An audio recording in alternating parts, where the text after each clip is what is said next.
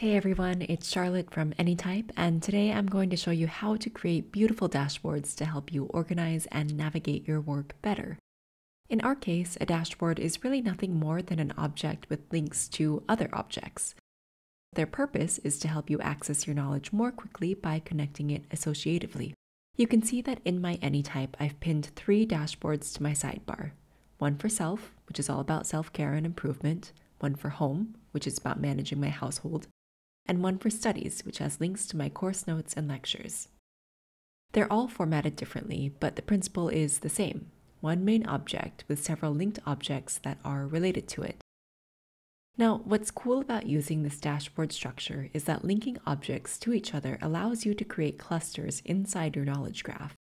So instead of having a bunch of objects floating around in space, they're actually connected by common themes. In this sense, a dashboard object works almost like a web page, which contains links to other subpages. And in the graph, you can visualize how all these links connect to one another. To demo this, I'm going to create a new dashboard by jumping to my plus button here and creating a page in Anytype.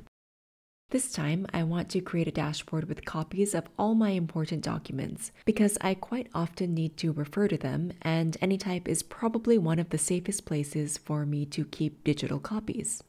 I want to add my passport, residence permit, driver's license, and medical records. Once I've written these down, I can bulk select all of these blocks and turn them into objects, in this case, documents. Once I've turned them into objects, you can see that they're both clickable and editable. All I need to do is add the relevant information for each of them.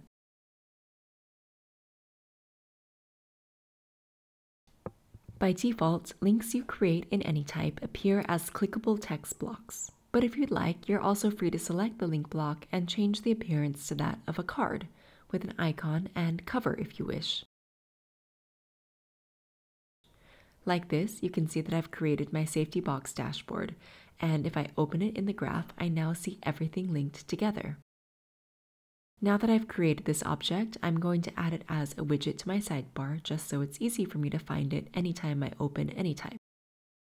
And that's it, a super simple way to approach your object organization and navigation in Anytype.